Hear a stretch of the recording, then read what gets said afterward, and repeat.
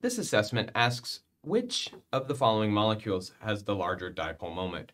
Both of them have 3 carbons. The only difference is having a fluorine versus a hydroxyl group.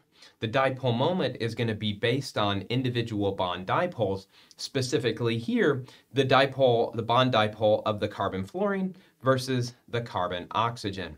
Because fluorine is more electronegative, it's going to create a larger individual bond dipole. That individual bond dipole will create a larger dipole moment for the fluorine-containing compound.